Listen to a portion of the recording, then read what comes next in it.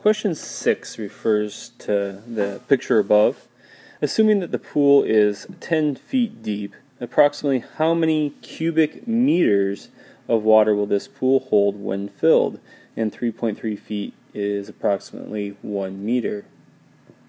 Well, the pool is the area we're concerned about, so I've highlighted that.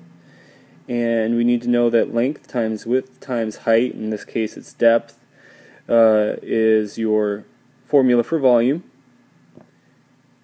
And the length is 50 meters, the width is 20 meters, but what we don't know yet exactly is the height.